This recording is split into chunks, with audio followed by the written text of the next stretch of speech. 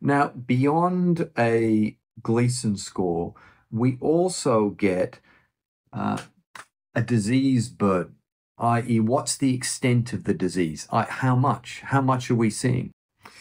Number one, there are more positive cores. They will take a slightly different number of cores when they're assessing a particular area.